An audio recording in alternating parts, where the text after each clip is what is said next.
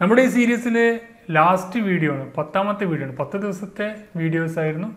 അപ്പോൾ മുമ്പുള്ള വീഡിയോസൊക്കെ നിങ്ങൾ കാണുക. അതുപോലെ തന്നെ എക്സാം എഴുതുന്ന എല്ലാവർക്കും വിജയാശംസകൾ നേരുന്നു. അതുപോലെ നിങ്ങളുടെ ഫ്രണ്ട്സിലേക്കൊന്ന് ഷെയർ ചെയ്യാം.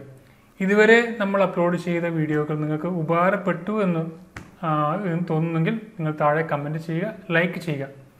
അതുപോലെ തന്നെ ഇനി അപ്ലോഡ് ചെയ്യുന്ന ക്ലാസ്സുകൾ നിങ്ങൾക്ക് ലഭിക്കാൻ വേണ്ടി ഈ ചാനൽ സബ്സ്ക്രൈബ് ചെയ്യാത്തവരാണെങ്കിൽ തീർച്ചയായും സബ്സ്ക്രൈബ് ചെയ്യുക. എങ്കിൽ മാത്രമേ നിങ്ങൾക്ക് തുടർന്നുള്ള ക്ലാസ്സുകൾ ലഭിക്കുകയുള്ളൂ. നമുക്കിന്ന് വീഡിയോ നോക്കാം. My name is Ramshad. Welcome to my new video tutorial.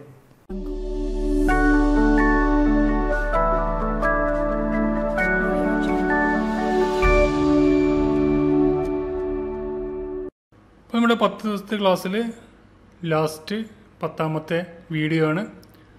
എല്ലാ വീഡിയോ നിങ്ങൾക്ക് ഉപകാരപ്പെട്ടു എന്ന് തോന്നുന്നു. ഉപകാരപ്പെട്ടെന്നുണ്ടെങ്കിൽ നിങ്ങൾ താഴെ കമൻറ്റ് ചെയ്യുക. അതുപോലെ നിങ്ങൾ ലൈക്കും ചെയ്യുക. ഉപകാരപ്പെട്ടില്ലെങ്കിൽ ഡിസ്ലൈക്കും ചെയ്യാം. അപ്പോൾ നമുക്ക് ഒരു ക്വസ്റ്റ്യൻ നോക്കാം. 14 സെൻറ്റിമീറ്റർ വ്യാസവും 8 സെൻറ്റിമീറ്റർ ഉയരവുമുള്ള ഒരു വൃത്ത സ്തംഭത്തിൻ്റെ വക്രതല വിസ്തീർണം എത്ര? 14 സെൻറ്റിമീറ്റർ വ്യാസവും 8 സെൻറ്റിമീറ്റർ ഉയരവുമുള്ള ഒരു വൃത്ത സ്തംഭത്തിൻ്റെ വക്രതല വിസ്തീർണം എത്ര? അപ്പോൾ വക്രതല വിസ്തീർണം കാണേണ്ടത്, വക്രതലം വിസ്തീർണം കാണാനുള്ള ഇക്വേഷൻ അറിയണം. ഇക്വേഷൻ എന്താണ്?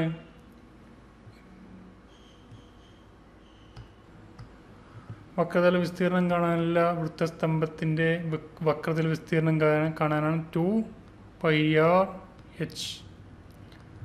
അപ്പോൾ ഇത് സോൾവ് ചെയ്താൽ മതി. ഇവിടെ 2π എന്ന് പറയുന്നതിൻ്റെ വാല്യൂ നമുക്കറിയാം എത്രയാണ്? 22/7 ആണ്. അതുപോലെ അപ്പോൾ 2 × 22/7. r എന്ന് പറയുന്നത് എന്താണ്?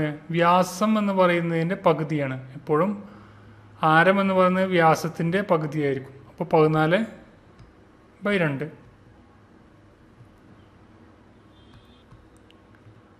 14/2 കിട്ടി. ഇൻറ്റു h എന്ന് പറയുന്നത് നമുക്ക് തന്നിട്ടുണ്ട്. h എത്രയാണ്? 8. നമുക്ക് സോൾവ് ചെയ്തൂടെ? എങ്ങനെ ചെയ്യാം? 7 14 2 പ്രാവശ്യം. പിന്നെ നമുക്ക് എന്ത് ചെയ്യാം? 2 11 കൊണ്ട് കട്ട് ചെയ്യാം. അല്ലെങ്കിൽ ഇവിടെ 2 ഈ രണ്ടും കട്ട് ചെയ്യാം. അപ്പോൾ നമുക്ക് 22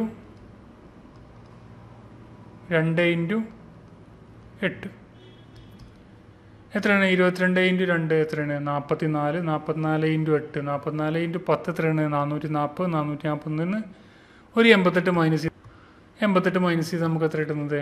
440 നിന്നും 22 × 10 എത്രയാണ്? 22 × 4 2 എത്രയാണ്? 44. 44 × 8 വേണ്ട. 44 × 10 എത്രയാണ്? 440. 440 നിന്നും ഒരു 88 മൈനസ് ചെയ്ത് കഴിഞ്ഞാൽ നമുക്ക് കിട്ടും എത്ര? 352.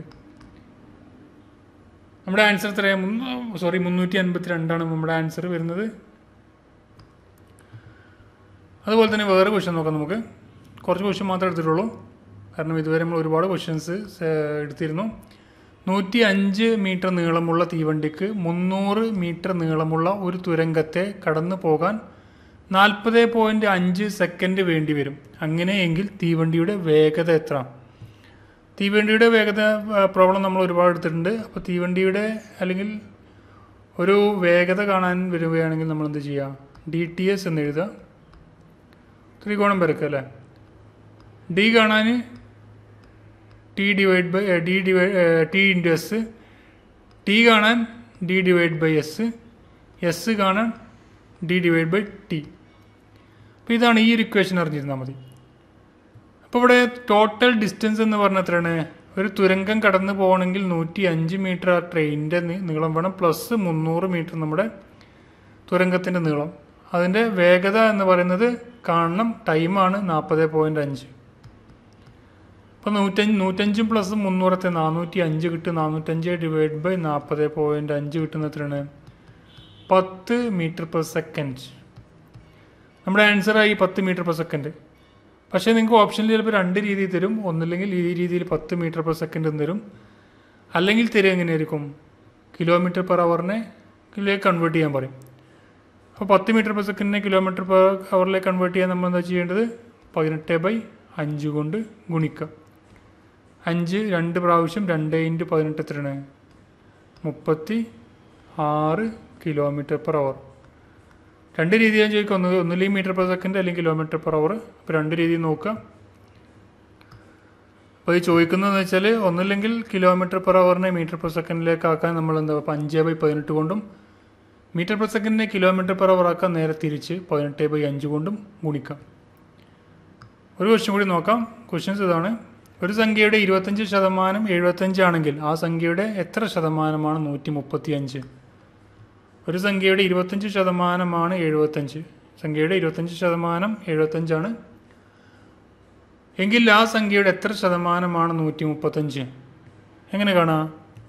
വളരെ പല രീതിയിൽ നമുക്ക് ചെയ്യാമെങ്കിലും ഞാൻ ഇവിടെ പറയുന്നത് എന്താ വെച്ചാൽ 75 എന്ന് പറയുന്നത് 25% ആണെങ്കിൽ അതിന് 1% കാണാൻ 75/25 എത്രയാണ്? 3. അപ്പോൾ 1% നമുക്ക് 3 കിട്ടി. ആ 3 135 ഡിവൈഡ് ചെയ്താൽ മതി, ഹരിക്കണം 3. 13 എത്ര പ്രാവശ്യമാണ്? 4 പ്രാവശ്യം. ബാക്കി വരുന്നത് 15. 15 3 5 പ്രാവശ്യം.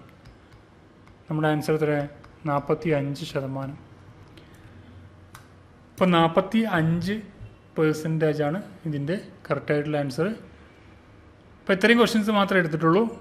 മുമ്പുള്ള ആ ക്വസ്റ്റ്യൻസൊക്കെ നിങ്ങൾ പ്രാക്ടീസ് ചെയ്യുക എക്സാമിന് മുമ്പ്. അപ്പോൾ അതുപോലെ തന്നെ നിങ്ങൾക്ക് ഈ കോഴ്സ് ഉപകാരപ്പെട്ടാൽ തീർച്ചയായും നിങ്ങൾ ലൈക്ക് ചെയ്യുക, നിങ്ങളുടെ ഫ്രണ്ട്സിലേക്കൊന്ന് ഷെയർ ചെയ്യുക. അതുപോലെ ഞാൻ അപ്ലോഡ് ചെയ്യുന്ന എല്ലാ കോഴ്സുകളും ഇനിയും നിങ്ങൾക്ക് ലഭിക്കാൻ വേണ്ടി നിങ്ങൾ ഈ ചാനൽ സബ്സ്ക്രൈബ് ചെയ്തില്ലെങ്കിൽ ഇപ്പോൾ തന്നെ സബ്സ്ക്രൈബ് ചെയ്യുക. മറ്റൊരു വീഡിയോ നമുക്ക് വീണ്ടും കാണാം. Thank you for watching. Have A nice day.